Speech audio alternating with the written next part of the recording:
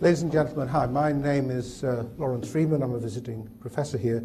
I'm really honoured to be welcoming to the Blavatnik School the Honourable Ash Carter, the US Secretary of Defence, to speak to us today. There's never enough time in these events, so I'm not going to give a lengthy introduction, but I do want to mention, because it's very relevant, that Secretary Carter did his DPhil at Oxford as a Rhodes Scholar. I first met him when he was at Harvard University's Kennedy School, but since then he's had a rather stellar career. It was pretty stellar even then, including 4 different positions at the Pentagon. He became Secretary in 2015. He's known for the clarity of his thinking and the energy with which he has forged policies and then implemented them. He comes to us at quite an important time. Great uncertainty in some ways with our 2 countries. In the UK, because of the vote to leave the European Union, and of course in the United States because of the coming election. And this is, of course, at a time of enormous challenges in Europe, with Russia still acting illegally in the Ukraine and turmoil in the Middle East. He's going to talk to us today on the US-UK security relationship and the future of the principled international order. And after that, there'll be some time where we can have some questions. But please welcome Secretary of Defence.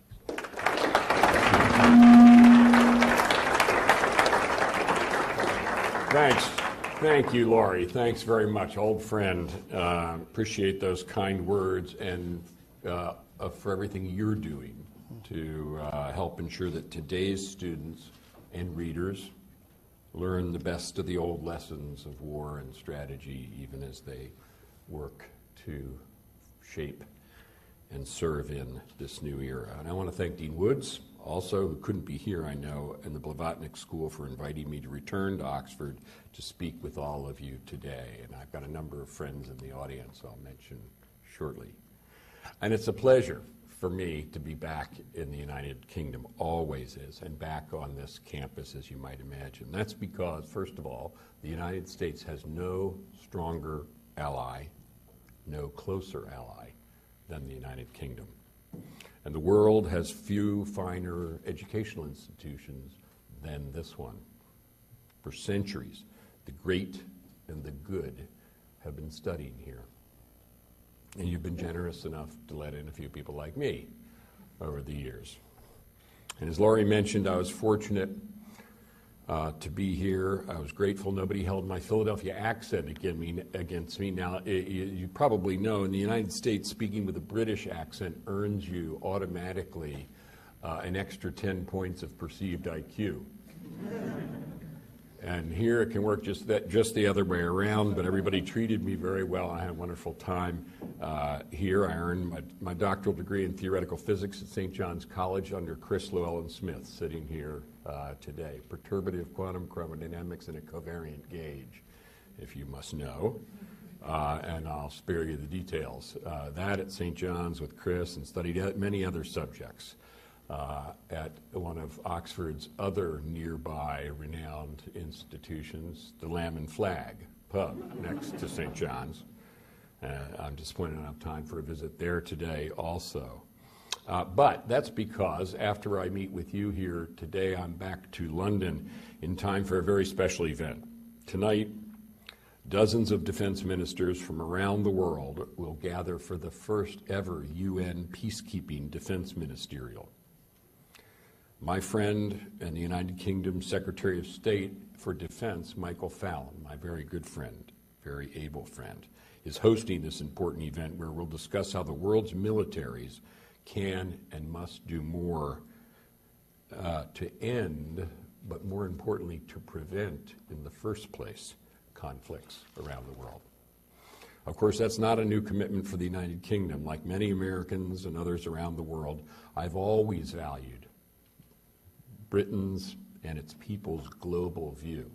I saw that as a student here at Oxford. I've seen it in my years working on defense issues for my country, alongside our British allies, who have long played a leadership role, economically, politically, militarily, and morally around the world. As it has done so, the UK has helped ensure collective security and prosperity in Europe and many other regions of the world, among many other contributions it's made to global civilization. And I see the UK's global view, global influence, global reach, both military and moral, still today. At a time of great change in the world and in a time when the principled international order we've built together is being tested in Europe and elsewhere. And indeed, in the face of Russia's aggression and coercion and ISIL's barbarism, the two topics I'd like to address this morning, the United States and the United Kingdom are continuing to stand together. And so I'd like to speak with you about the steps that our alliance, our special relationship, is taking to continue to stand up for the principles and values that have for decades made us all of us safer, freer, more prosperous. And we've been doing so together for the last 7.5 decades, because although the U.S.-UK relationship is rooted in centuries of shared history, including a few contretemps and centuries of tension along the way, our modern alliance can be said to have its roots in conversations and meetings held just 75 years ago this month aboard the USS Augusta and the HMS Prince of Wales. It was in August 1941, on these two ships anchored off the shores of Newfoundland, that President Franklin Roosevelt and Prime Minister Winston Churchill met for the first time and together made history. President Roosevelt and Prime Minister Churchill's conversations those days were unique, instructive for us today. That's because before World War II was won, before it even seemed likely to be won anytime soon, and before the United States was even in the war, the U.S. and the UK in the Atlantic Charter identified the 8 certain common principles on which they based their hopes for a better future for the world, as they put it. Those principles included freedom of the seas, the right of people to choose their own government, and the elimination of territorial changes against the wishes of the peoples who lived there. And we should take a moment to appreciate the wisdom, the pluck, one might say, of those two great statesmen who had the foresight to make a plan for after the war before they had finalized a plan to win the war. At the time the Atlantic Charter was issued, the United Kingdom was fighting for its very survival. And the United States would soon be in the fight as well. But as the Charter demonstrated, they also sought, and later fought together, to build a war that would not just be safer, but also better, thanks to those shared principles. That commitment and the inherent logic of our partnership is what makes our relationship so special. We're brought together and we work together not only because of shared interests and values, though these are closely aligned, but also because of shared belief in and willingness to take action to promote and defend the principled international order. That's why Roosevelt and Churchill met near Newfoundland and worked so closely in the years that followed. And that's also why generations of Americans and British, service members and civilians, have served together to deliver on the commitment and principles embodied in the Charter. Along with allies, other allies, these men and women, whether they served in the Battle of the Bulge or Bletchley Park, under the seas of the Atlantic or on the sands of the North Africa, or in the skies over the continent or in battles over the Asia Pacific, all those places, they together won a world war and set the stage for the hard work to build a better world around those principles. And together, the United States and the United Kingdom, our militaries, our service members have realized that opportunity. Together, during and after the war, we built multilateral institutions like the United Nations and the Bretton Woods system. We established and led the greatest alliance in history, the North Atlantic Treaty Organization, to deter an aggressive Soviet Union and provide a shield behind which the nations of Europe could rebuild. During the Cold War, we stood together to confront a global adversary intent on autocracy and dominion. And after we succeeded, we helped bring East and West together again. We stood together to help make and keep the peace in the Balkans. We stood and responded together in the face of terror 15 years ago after 9/11, 11 years ago after the 7/7 bombings, fighting side by side during the wars in Afghanistan and Iraq. And we've continued to do so, most recently in the coalition military campaign plan to deliver ISIL a lasting and certain defeat. And because of all we've done together, our people, our two nations, and people around the world have benefited over these past 75 years. The world's become more prosperous and dynamic as a result. All that change, economic, political, military, social, technological, personal, national, regional, global, has produced many opportunities for both our nations, but it's also created challenges, crises as well. Indeed, today's security environment is dramatically different from that of the last generation, and even the generation before that. In this new era, the United States and the Department of Defense that I lead are contending with 5 immediate, major, and rapidly evolving challenges. First, of course, here in Europe, the United States is standing with the United Kingdom and America's NATO allies and taking a strong and balanced approach to deter Russian aggression, about which I'll say more in a moment. We're managing change in the vital Asia-Pacific region, where China is rising, which is fine, but also behaving in some ways that are aggressive and self-isolating, which is not. In that same region, we're also strengthening our deterrent and defense forces in the face of North Korea's nuclear and missile provocations, the threat to our ally, the Republic of Korea, and another ally, Japan. And in the Middle East, especially in and around the Gulf, we're checking Iranian aggression and malign influence, all the while standing with America's friends and allies in the region. And of course, in the broader Middle East, as well as elsewhere in the world, the Defense Department is continuing to counter and to defeat terrorism, in particular, accelerating the lasting defeat of ISIL in its parent tumor in Iraq and Syria, and everywhere it metastasizes. More on that in a moment as well. Now, thankfully, the United States and its military and defense department did not have to respond to all these challenges or to underwrite some sort of global security all alone. President Obama and all Americans are heartened to know that we can continue to count on our allies and alliances and friends, and especially on the United Kingdom, to join us in meeting these challenges and defending the principled world order. And that's because even with all the change in the world, the inherent logic of our country's special relationship still stands. That was true the day before the Brexit vote, and it's true today after the Brexit vote. The United States respects the decision of the British people, and we're committed to continuing to partner together in the months and the years ahead. While I said before the vote that I wished it would go the other way, I'm confident the U.S. and the U.K. will now focus on the future, and that's what I'm doing. And I'm here this week to work with my counterpart, Secretary Fallon, who's doing the same, to ensure that our countries and our militaries are ready to keep standing together and partnering together in the years ahead. That's important because the Brexit decision does not change all that we have to do together, whether in response to Russian provocation or ISIL's threats or anything else. It doesn't change the fact that the United Kingdom will continue to have a rich relationship with countries across Europe, economically, politically, and militarily. And it does not change at all that the United Kingdom, in particular its military, all that it is doing at home and around the world, doesn't change that. We see that in the ambitious, forward-looking strategic defense and security review conducted by the UK government last year, which has quickly progressed to the implementation phase.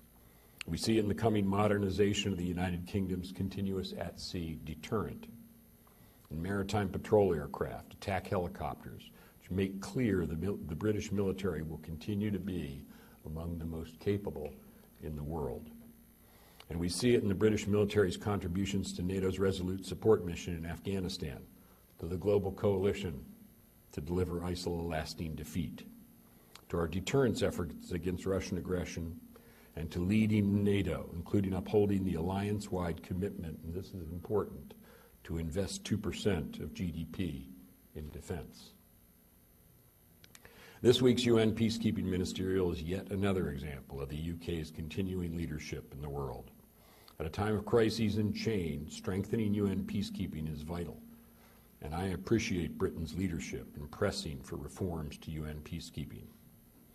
And I look forward to discussing that further this evening when I join Prime Minister May, Secretary Fallon, and other defense ministers for this important ministerial. The United Kingdom's continued commitment to global leadership comes at a time when the principled international order is being tested.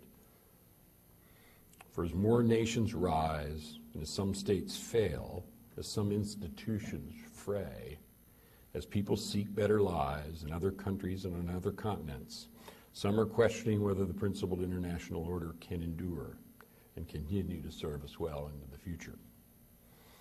Unfortunately, some in the world are also intent on challenging or even upending that principled order. I'll speak about two of those challenges today. The first are states like Russia that are trying to play by their own rules, undercutting the principles that have benefited their own country and the rest of the world. None of these actors can overturn the international order completely, but they're intent on undermining its cohesion, questioning its effectiveness, assailing its legitimacy. And the second type of challenger, who in their own right stand opposed to principled order, are terrorists like ISIL, who are intent on pursuing a violent ideology premised on hatred and intolerance and seeking to thrive on division and suspicion. They directly target the human values and shared principles that bind the current order. Let me start with the challenge posed by Russia's coercion and aggression. Despite the progress that we made together in the aftermath of the Cold War, Russia's actions in recent years, its violations of Ukrainian and Georgian territorial integrity, its unprofessional behavior in the air, in space, and in cyberspace, as well as its nuclear saber-rattling, all have demonstrated that Russia has clear ambition to erode the principled international order that has served the United States, our allies and partners, the international community, and in fact Russia itself so well. As it does so, Russia appears driven by misguided ambition and misplaced fear. Russia wants to be considered, and very understandably, as the important world power it is, one of historic importance. Unfortunately, its tendency is to pursue that goal by undercutting the work and contributions of others, rather than by creating or making positive contributions on its own. Sows instability rather than cultivating stability, lashes out, alleging that it fears for its own viability and future, even though no nation, not the United States, not the United Kingdom, seeks to defeat it or constrain its potential. Just the opposite. We've all expressed an interest in being able to work more closely with Russia. And in response to this behavior, the United States is taking a strong and balanced approach to address Russia's actions and deter Russian aggression against our allies. We're strengthening our capabilities, our posture, our investments, our plans, and our allies and partners, all the while keeping the door open to working with Russia wherever and whenever our interests align. And let me be clear, the United States does not seek a cold, let alone a hot war with Russia. We don't seek an enemy in Russia. But also make no mistake, we will defend our allies, the principled international order, and the positive future it affords us. We will counter attempts to undermine our collective security and will not ignore attempts to interfere with our democratic processes. Now, we haven't had to prioritize deterrence in the transatlantic community's eastern flank for over 25 years. Unfortunately, now we do. That's why the United States is strengthening our deterrent posture here in Europe. Our defense budget for the coming year includes significantly more funding for our European Reassurance Initiative, $3.4 billion, more than quadruple what we allocated just last year. That will allow us to rotate an armored brigade combat team into Europe on a persistent basis and to preposition a brigade's worth of equipment and warfighting gear to be used by American troops flown into Europe. And that's in addition, of course, to the 2 brigades the United States already has stationed in Europe. And meanwhile, NATO, which the United States and the United Kingdom helped establish and build into the greatest alliance in history, has been writing a new playbook for itself. Here's what I mean by that. The 20th century NATO playbook that helped counter the Soviet Union in the Cold War is not a perfect match for today's Russia challenge. That's why NATO's new playbook takes the lessons of history and leverages our alliance strengths in new ways. We've been adapting and innovating to meet new challenges, like countering the cyber and the hybrid warfare threats we're seeing more and more of, integrating our conventional and nuclear deterrence, and adjusting our military posture and presence here in Europe so we can be more agile and quick in responding to threats. For example, the United States, the UK, and our NATO allies have developed and exercised a very high readiness joint task force. It can deploy NATO forces on a 48 hours notice from multiple locations in Europe to any crisis on alliance territory. And this is a real innovation, one that combines the commitments from many members of the Transatlantic Alliance, the United States, the United Kingdom, and others, to respond to crises in Europe's east, in its south, or elsewhere. The UK's own Allied Rapid Reaction Corps will rotate in to spearhead this task force soon. NATO has also agreed to a persistent enhanced forward presence of 4 NATO battalions stationed in allied countries on its eastern flank, 1 each in Poland, Estonia, Latvia, and Lithuania. This past July, at the NATO summit in Warsaw, the United Kingdom announced that it will lead the battalion in Estonia. And the United States announced that it will lead the battalion in Poland. Additionally, NATO and its members, including the US and UK, are also providing support to partner countries like Ukraine and Georgia, both of which have seen their sovereignty and territorial integrity violated by Russia. We're helping them strengthen their capabilities for national defense, to improve their ability to work with NATO, to reform their defense institutions. All important in the face of Russian coercion and aggression. Of course, even as we take these prudent steps to guard against a revisionist and more aggressive Russia, the United States will continue to hold out the possibility that Russia could one day assume the role of a constructive and reliable partner. In fact, we've cooperated with Russia when it's been in our shared national security interest to do so, even recently, most recently, in fact, in preventing Iran from acquiring a nuclear weapon. In these past few weeks, America's Secretary of State, John Kerry, has been tirelessly testing the proposition for a true ceasefire in Syria with his Russian counterpart. Russia entered the Syrian tragedy saying it wanted to counter terrorism and end the civil war, which is the source of so much suffering, through a political transition. But what it has done is very different from what it said. Unfortunately, so far, Russia, with its support for the Assad regime, has made the situation in Syria more dangerous, more prolonged, and more violent. That has contributed to what President Obama this weekend called the gaps of trust that exist between our two countries. Nevertheless, our diplomatic team continues to test whether Russia will agree to take and then actually carry out the specific steps to attain a true ceasefire, and whether it is in fact willing and able to influence the Syrian regime towards a political transition that ends the civil war. Today's news out of Syria is not encouraging. The choice is Russia's to make, and the consequences will be its responsibility. Of course, there was a time in the years after the Cold War when Russia worked with the United States and other nations closely, contributing to the principled international order rather than undermining it. I know that, and I remember that personally. In 1995, for example, I negotiated with Russia's then defense minister so that Russia could help NATO bring peace to Bosnia, and also to establish a number of cooperative efforts together between the U.S. military and the Russian militaries, both of us then blinking in the bright light the new potential to work to common purpose rather than needlessly at cross purposes. And I also worked in a very practical and successful manner with Russian defense officials to help limit the dangers of nuclear proliferation in the former Soviet states. In fact, 20 years ago this summer, I was in the Ukrainian town of Pervomaisk with the Russian defense minister and his American and Ukrainian counterparts when the last nuclear weapon rolled out of Ukraine. The denuclearization of Ukraine was a result of far-sighted American, NATO, Russian, and Ukrainian statesmen dedicated to turning the page of history and making a better world together. So it can be done, and someday I hope to see that spirit rekindled.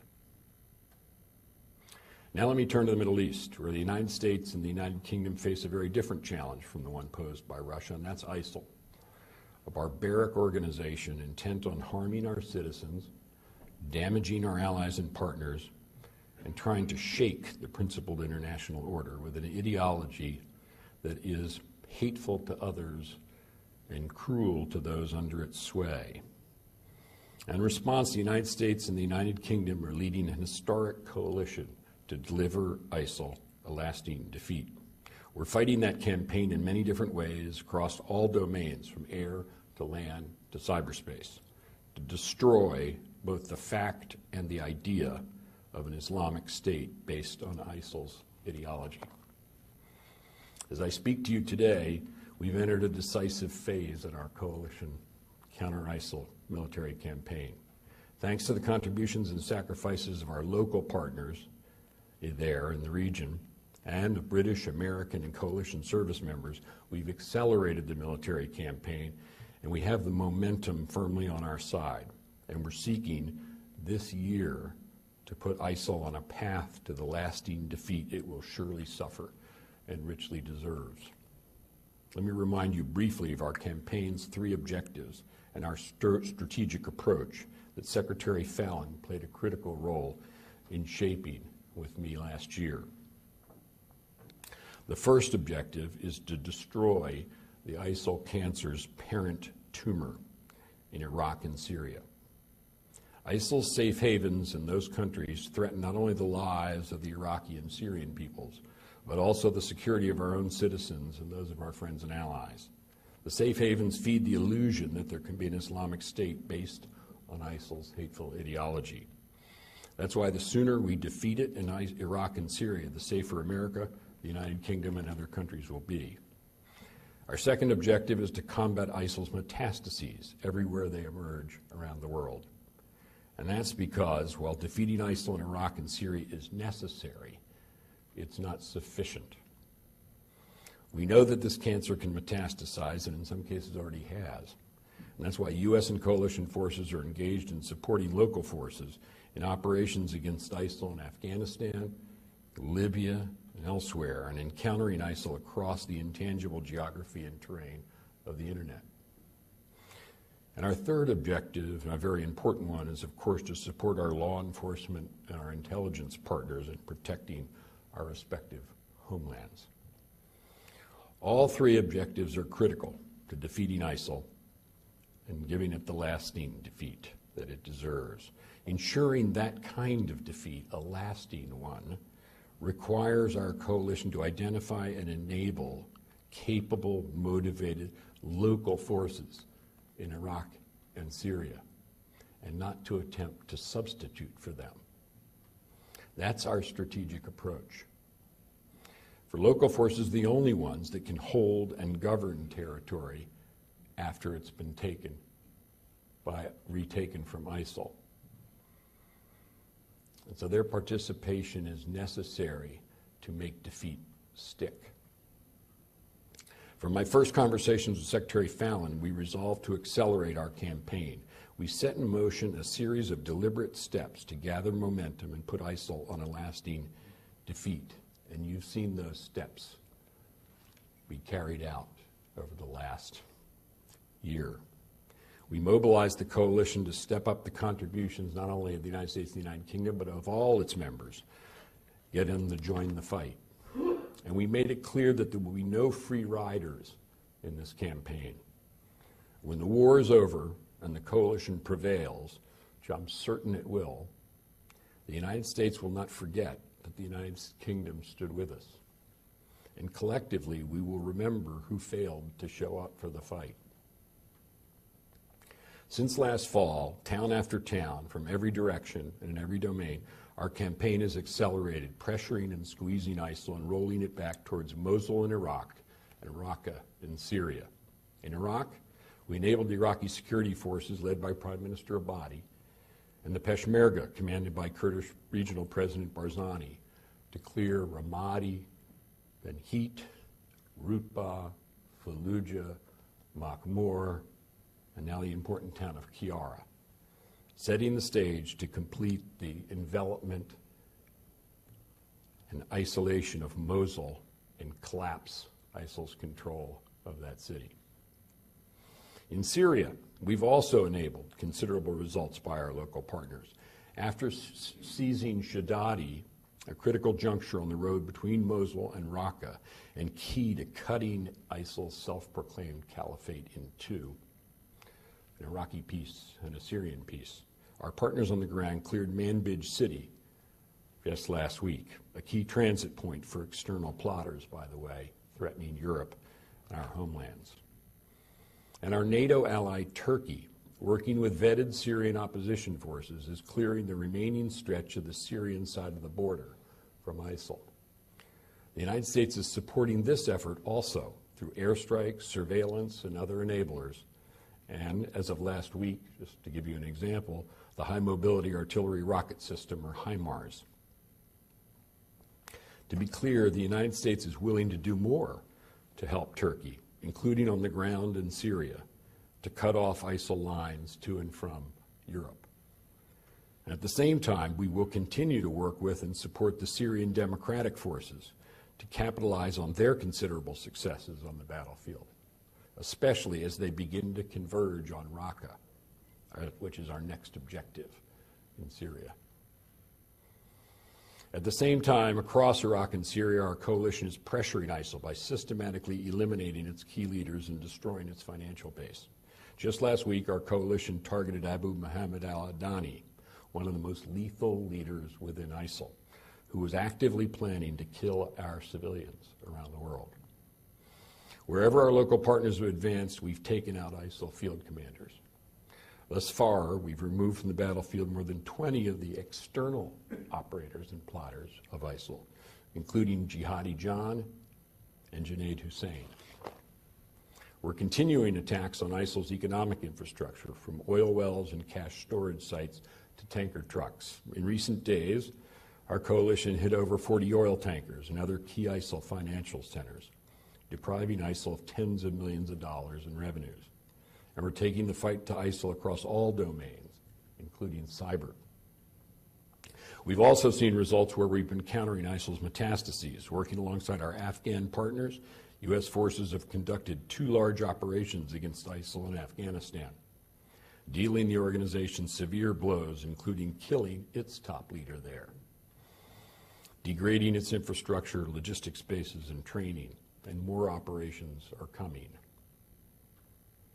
Meanwhile, in Libya, which a few months ago many predicted would become the next ISIL headquarters, our airstrikes in support of local forces aligned with the government of national accord have shrunk ISIL's presence in Sirte to a single neighborhood.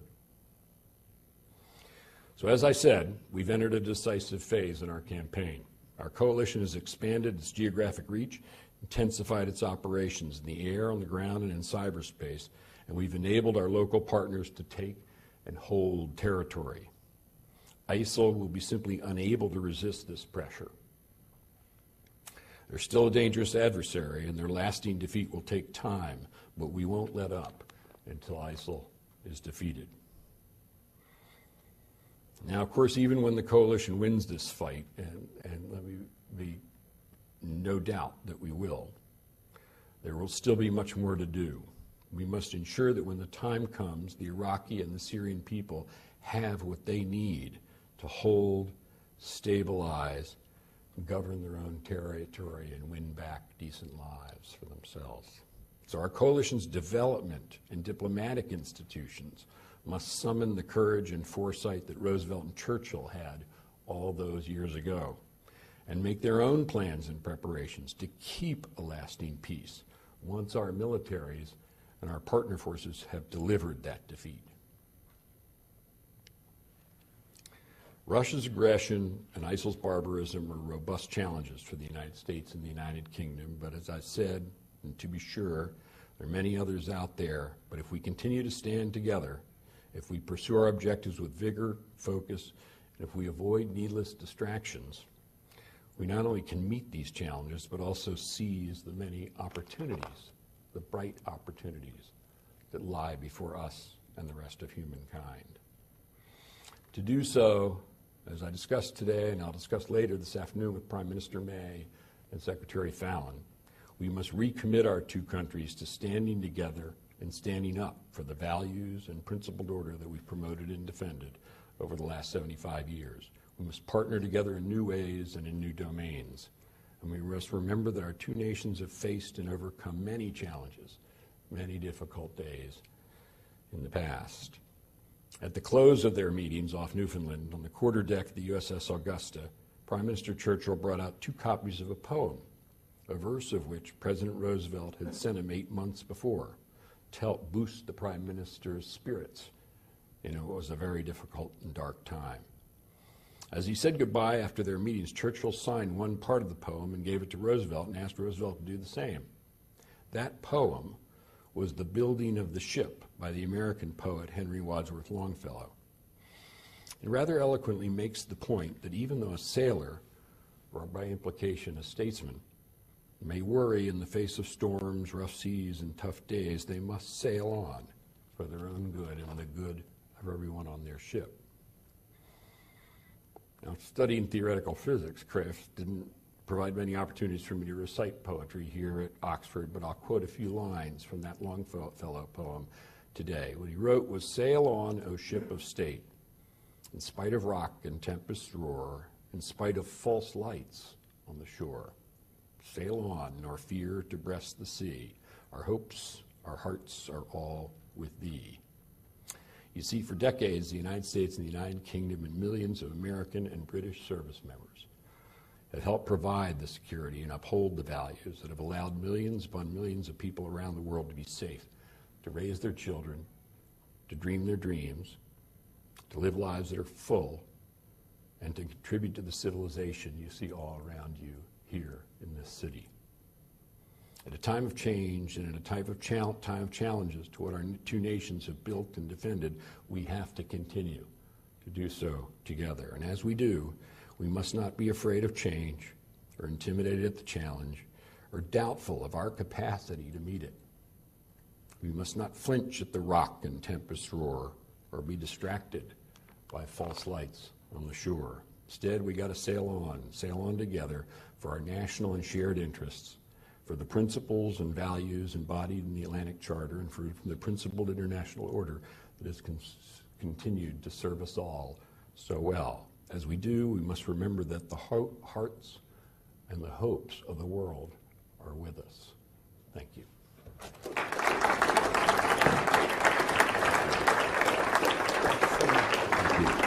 I guess you're going to...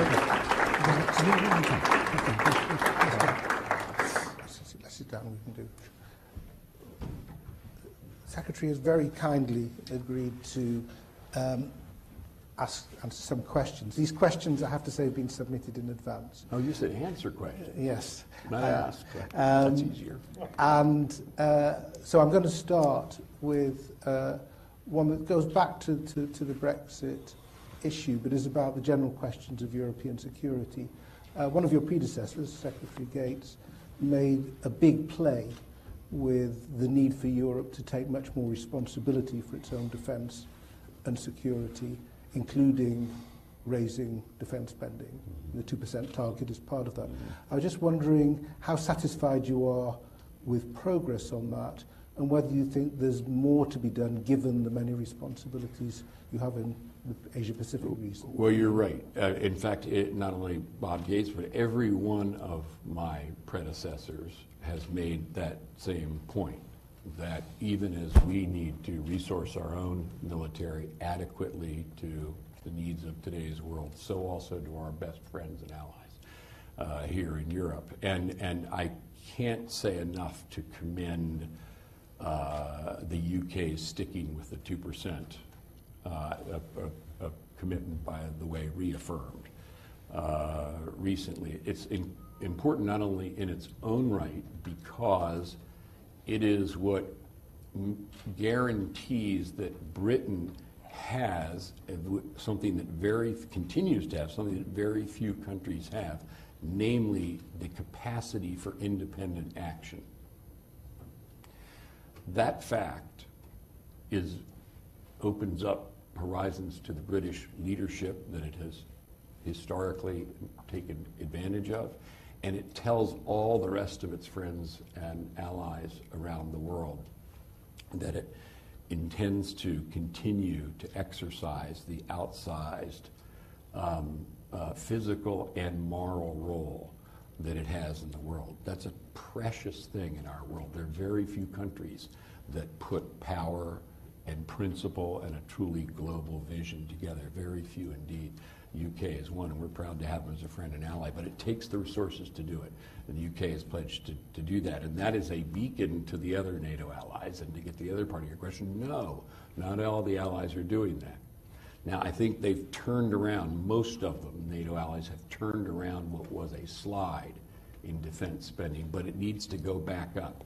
And they made the 2% target, and they need to stick with that 2% target. By the way, the United States dedicates more of its own, and I think appropriately so, GDP, way more than 2%, and has. But we're asking for 2%. That is reasonable, and yes, I stand in the shoes of all of my predecessors in the past. And it's not just selfish interest that we want to have a strong ally. It's also because we want in kindred souls, which we regard Europe as, a spirit that they're capable of acting independently, including independently of us if they take a wish to do so, and occasionally have. It's a precious thing.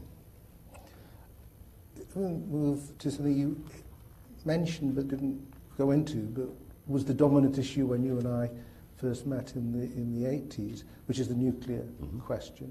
There are decisions pending, imminent, on the US nuclear posture. How much do you see this as a question that somehow got marginalized because of so much else that's going on? And how much do you worry that we perhaps take our mind off the nuclear question? Well, it's a blessing to be able to take the public's minds off the nuclear question. I mean, here we are talking about ISIL, we're talking about Russia and so forth. Imagine the headlines filled with nuclear issues. Unfortunately, they're not in the headlines, and I'm grateful for that, but that's not a birthright. That's something we earn and work for all the time.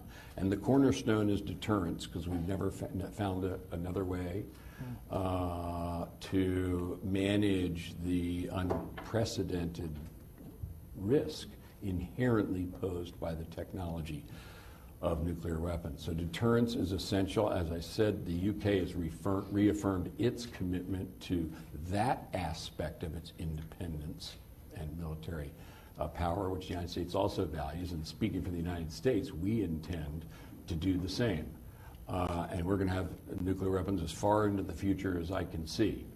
And they need to be safe, they need to be secure, they need to be reliable. We're not looking to open new vistas and do new types of things with nuclear weapons, but we are looking to sustain the triad of nuclear forces that we have, and our commitment to our allies here and elsewhere around the world in things nuclear. They're in the background for sure, but they're a bedrock.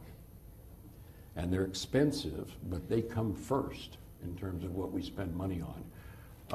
So I'm glad that they're not in the headlines, and we should take some satisfaction from that. But at the same time, it's great that the public can take its eye off it. I can't.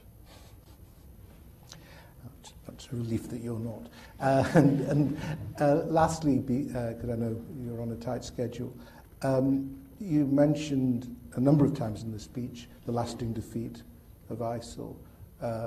as a central objective. And of course, this follows President Bush's declaration of a war on global terror, but that was in 2001. Can there be such a thing as a lasting defeat of an ideology and movement such as this, or is it destined just to come up in different places in different ways? Is this a war that you can ever declare? I think there can and has to be a defeat of the ISIL, both physically and its ideology. And as I said, I'm confident that will happen. In order for it to stick, we need to make sure that that's not something that we can do by ourselves. We have to enable local forces to do it.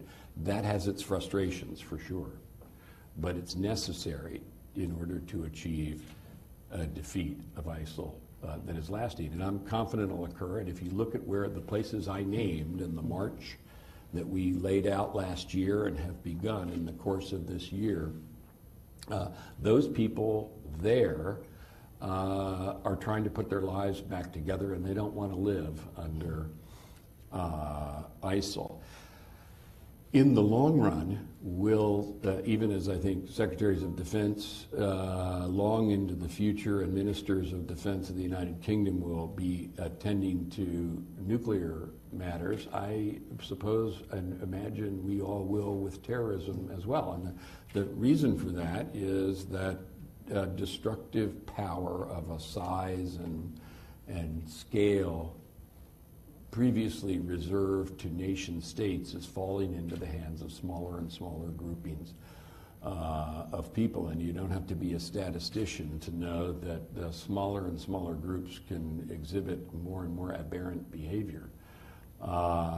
And so it will be a lasting part of the duty of people whose job it is to provide security so that people can go on with their lives and do the things that they value, to deal with that kind of group. But ISIL will be defeated, and it'll be defeated in a lasting way. I'm confident of that. Well, thank you very much. We're now going to ask Monica Toft, a professor in the school. Another good friend of mine from Harvard days, Monica Toft. That's right. We're all lucky to have her. So Ash, really, it's lovely to see you again. So Ash and I spent a decade at Harvard, at the other school of public policy across the pond. So on behalf of the University of Oxford and the Blavatnik School of Government, I'd like to thank you for coming. And I have to say, when your appointment was announced in 2015, I was personally comforted and professionally comforted that such a wise appointment was made. And let's hope that the next commander-in-chief, whomever that may be, makes those wise judgments, assuming you still want the job. So thank you. President Obama, thank you. So, let me add my personal thanks to Secretary Carter for a wide-ranging, important speech. Thank you for giving it here today. Thank you all. Thanks very much.